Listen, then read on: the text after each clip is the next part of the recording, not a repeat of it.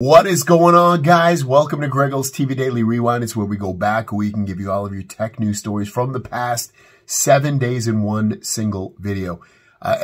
This week we talked a lot about the Galaxy Z Fold 4.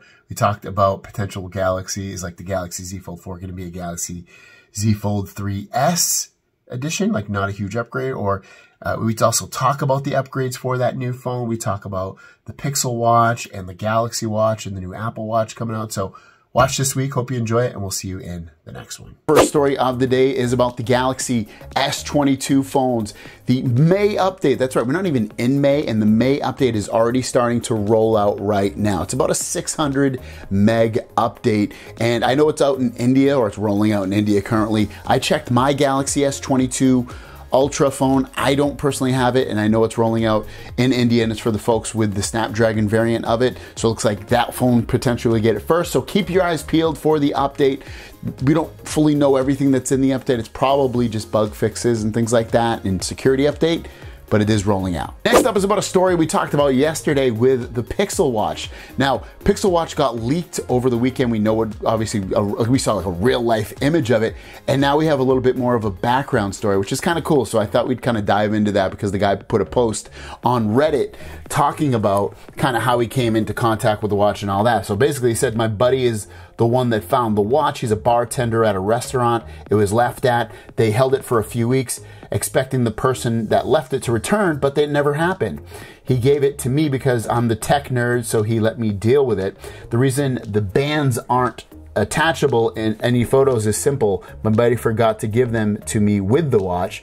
They were packaged separately and he forgot to bring them over, so he sent the pictures of them for the article. Notice the background is different. I'll get them from him at some point and post an image as the whole package. No charger was left and the battery is dead.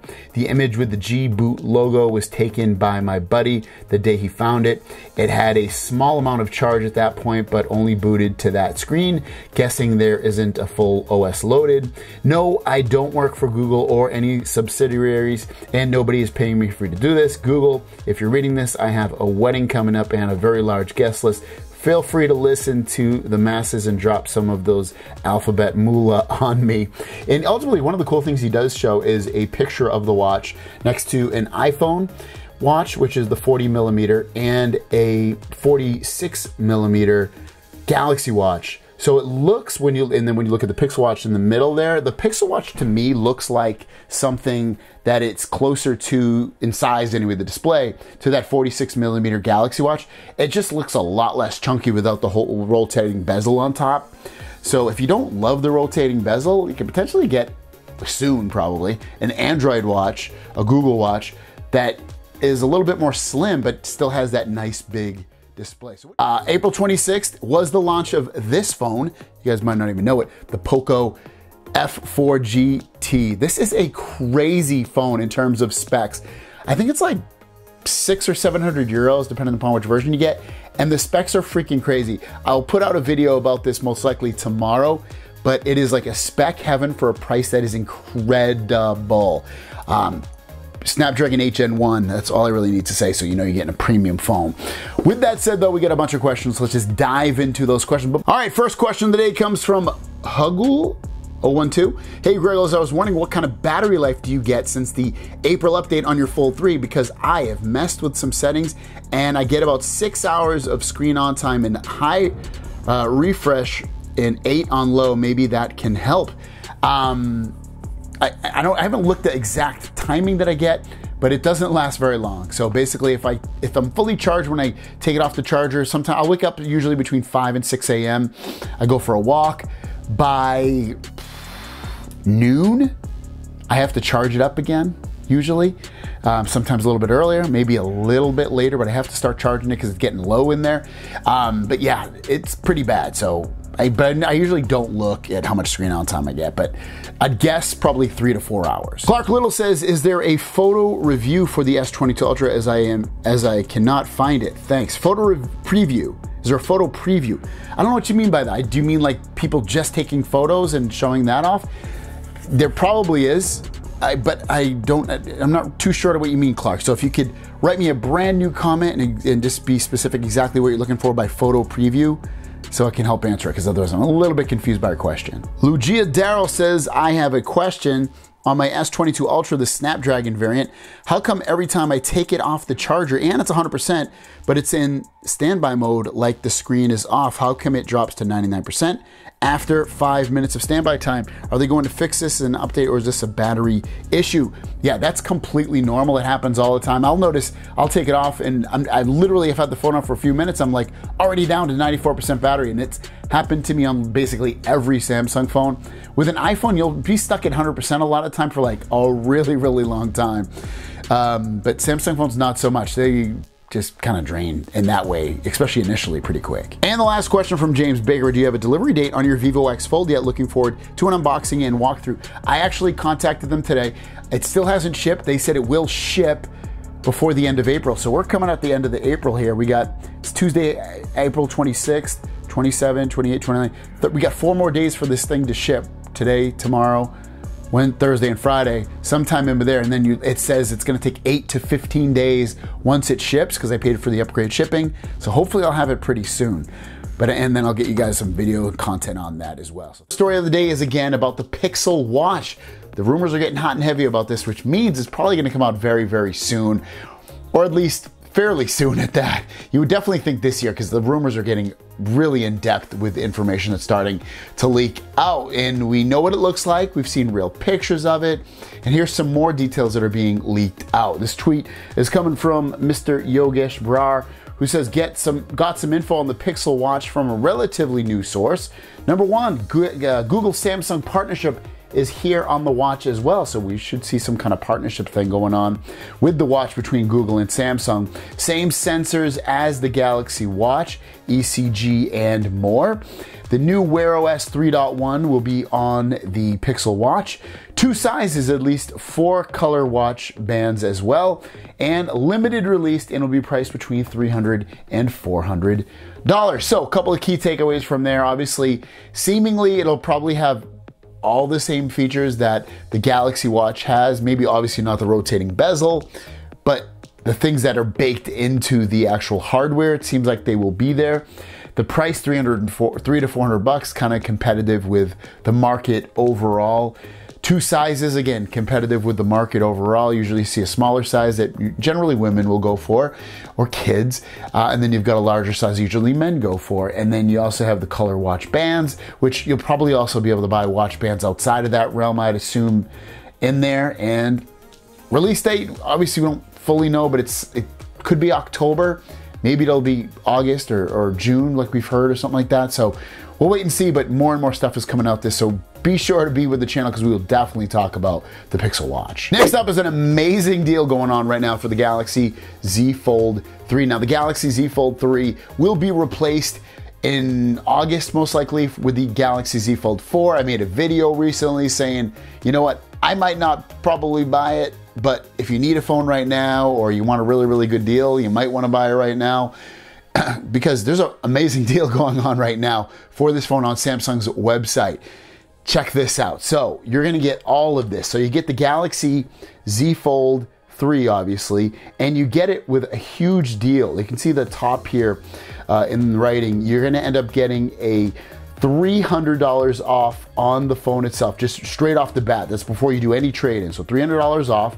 You also get a Galaxy Watch 4 for free, and you get a $100 Google Play promotional balance. And that, again, you can still trade in your old phone that you have and reduce the price even further. So some really nice deals going on for this phone.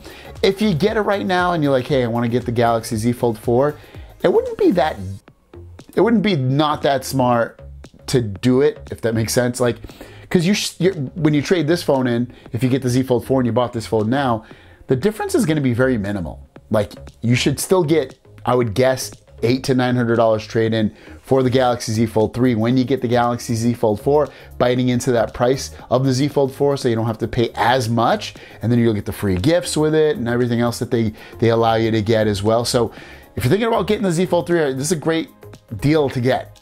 Money off, free watch, you could trade it, sell it, or keep it. You get the free promotional balance on Google Play, so you can get apps and games for you and yourself or your kids.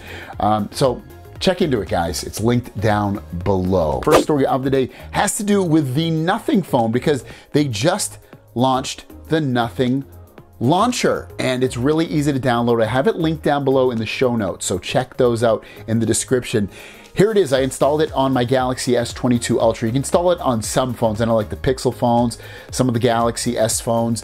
You can't put it on the Z Fold line, or maybe you can I don't know. You can't do it off the Google Play Store, but on the Google Play Store, you just download it and it's pretty no frills. I put some of the widgets that come with it, such as the clock and the weather, and you swipe up and down. It's black and white. Again, it's pretty no frills. There's no Google part over to the side, the Google feed. If you want to make your icons bigger, you press and hold on them. Let's just go here, press and hold, and then you get it's not showing right there. Let me see. There we go. You can click that. I can't do it because it's my things there, but you can make them bigger and smaller that way by pressing and holding on them. So kind of no frills, but if you wanted to try it, I have it linked down below. And just a little bit of further information, Nothing company they already have earphones out. They're coming out with a phone, and they were started by Carl Pye, who helped start OnePlus and blah, blah, blah, blah, blah. So just keep your eye on them. They will have a new phone coming out. I think this year. I believe it's this year. Next up is about the Galaxy folding phones that are going to be coming out, because Samsung has officially confirmed them, because they talked about their sales thus far this year, and they're really, really good. And they also talked about this. As you can see from the headline, Samsung has confirmed new foldable smartphones are coming. And this is coming from the VP of Samsung's mobile business, Kim Sung-koo, hinted at the upcoming foldable smartphones. We are currently all hands on deck regarding preparing the new foldable model scheduled for launch in the second half. He also went on to say that Samsung is looking to make foldable smartphones a main column next to the Galaxy S series with our business. And I've said this, and I continue to say this, these will be, and I really think so, I think these phones will take over in sales within the next 5 years, regular candy bar phones. Now, I don't think it will happen until Apple officially does it, because Apple, especially here in America, is really, really a catalyst for, they might not come out with the technology first, but they really push it, and things change once they do it. So I really think at that point, once Apple does it, which the rumored times are 2024-ish, that they would come out with their foldable phones, that's when you will see mass appeal come to these phones. Samsung's in the right direction. I love what Samsung's doing. I love what Huawei's doing. I love what Oppo's doing. I love what everybody's doing with it. Don't get me wrong, but the mass appeal factor will not happen until Apple officially does it. And I can't wait, because it's the most exciting part of smartphones in my head. And then, I don't know, there's just so much they can do with it. So that's why it's so interesting. Now, speaking of the Galaxy Z Fold 4 and Z Flip 4, we've heard mostly some good things, especially lately, about the Galaxy Z Fold 4. And I personally, before I even get into this news story, I personally think it'll be a pretty good upgrade. Now, there won't be S Pen support, but beyond that, I still think there will be enough here to warrant an upgrade, especially if you're a user daily of this phone, because you know of its shortcomings. Or if you're waiting, if you should get the Fold 3 or Fold 4, I think it'll be a reason to wait for the Fold 4. But with that said, let's get into this tweet from Chun. Now, Chun is saying that the Galaxy Z Folds, the Flip and the Fold, in 2022, in a nutshell, are basically S versions of the Z 2021 versions of the phone, aka Z Fold 4 is more like a Z Fold 3S, and the Z Flip 4 is more like a Z Flip 3S. Now, he's getting those names from iPhones. iPhone in the past, they'd go like iPhone 5 and then iPhone 5S, so it was like a minimal upgrade. So that's what he's saying. It's probably going to be a minimal upgrade. And there are also some questions down below. Alex asked, any word on better under-display camera? He said 2 to 3 times better than current under-display camera, although I wouldn't recommend you trust that number though, just to be honest. So they don't change much was asked by Raynell, and again, Chun said nope, especially the Flip 4. So again, it all goes back to what should we expect. I stand by what I said in the beginning of this, where I said the Z Fold 4 I think will be a pretty good upgrade, enough to make most people upgrade or want to get that phone over the Z Fold 3. Now the Z Flip 4, versus the Z Flip 3. That's what I've heard too, is that it's not a huge upgrade. Now, it doesn't mean nothing's gonna be upgrade. It just means I think like the majority of things that people might wanna change or improve might not come to that phone. But you can also expect that that phone might be even cheaper than it was last year. And it started off at $999 last year. So if they can get that even lower, that's gonna bring more people into that camp, getting used to the flips and the folding phone. So I think it's gravy at the end of the day, because most people don't even need the best of the best of the best. Do they want the best? Yes. Do they need it? Probably not.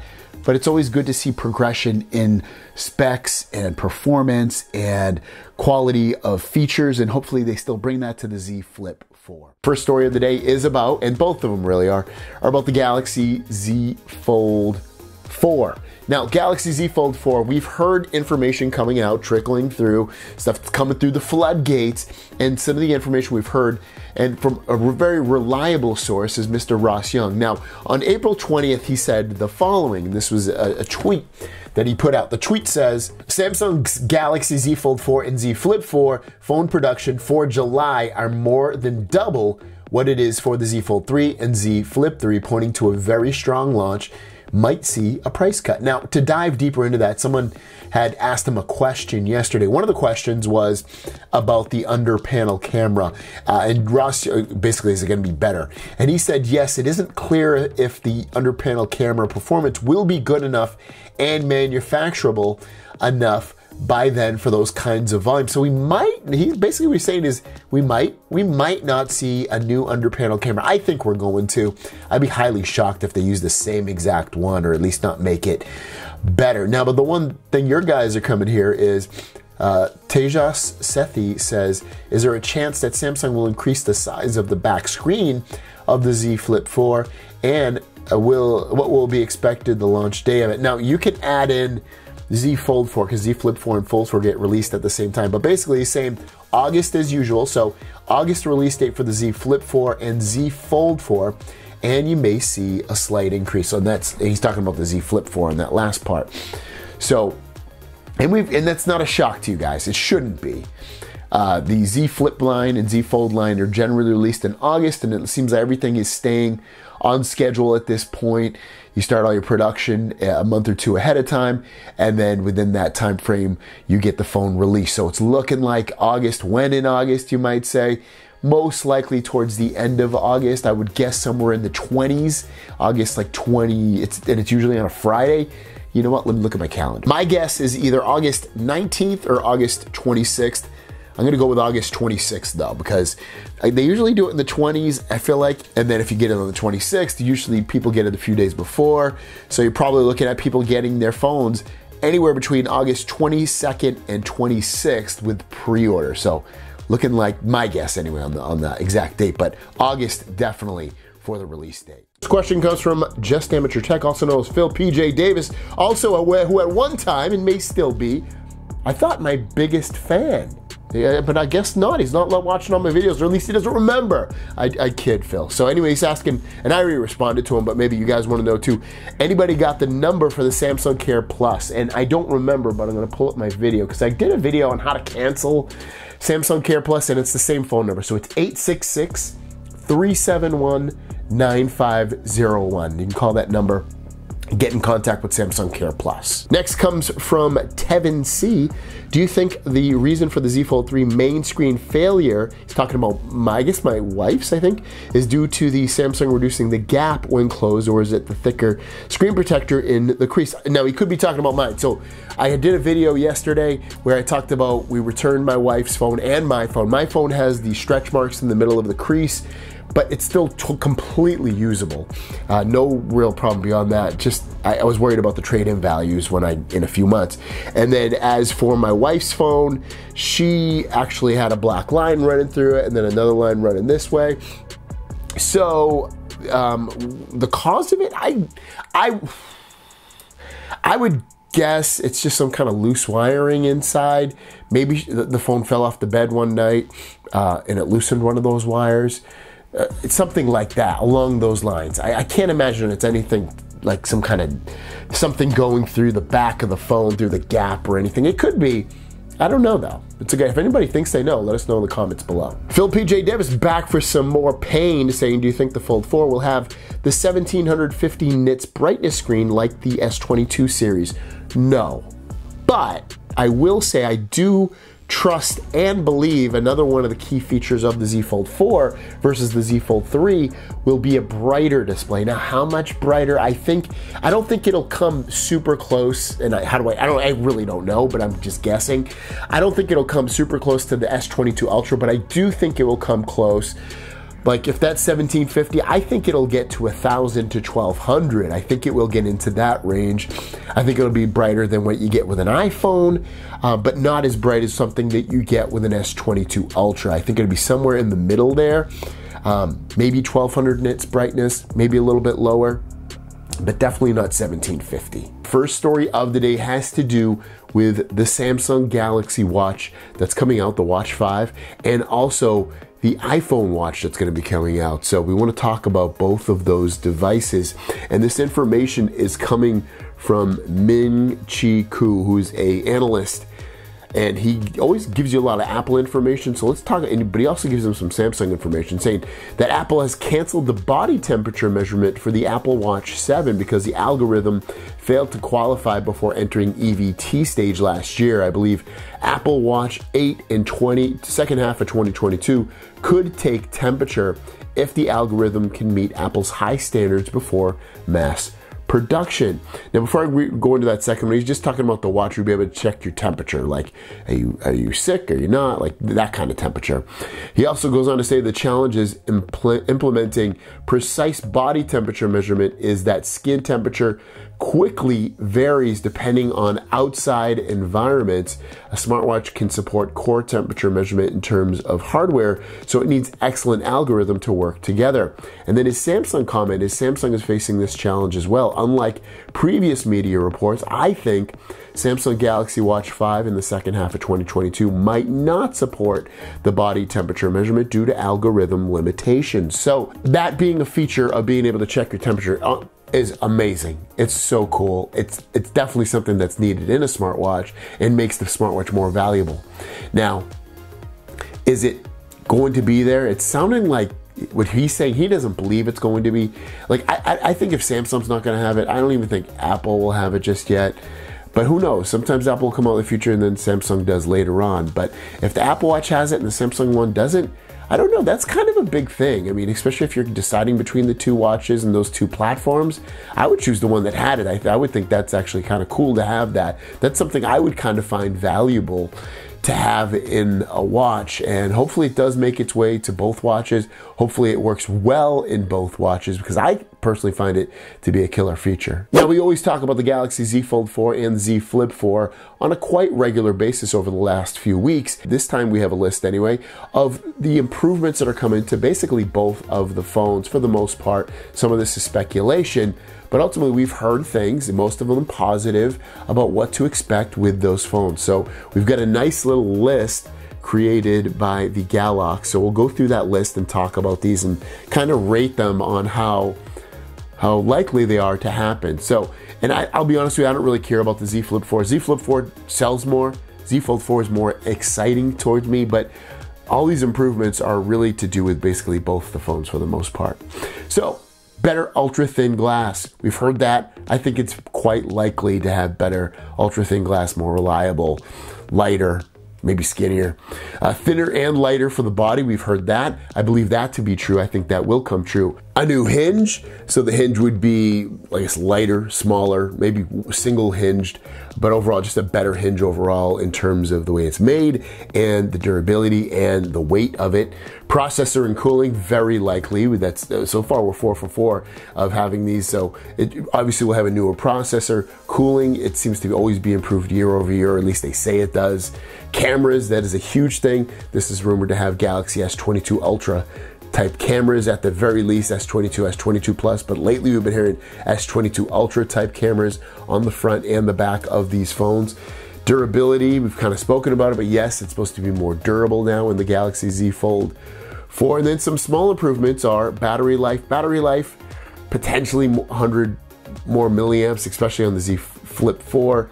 Z Fold 4, maybe not. Might be exactly the same as what we get with the Z Fold 3. Display aspect ratio. There's been rumors, we've seen, you know, some sketches basically that it might be a little bit more squared off or a little bit shorter and fatter per se with this phone versus last year's phone or the new phone that's coming out.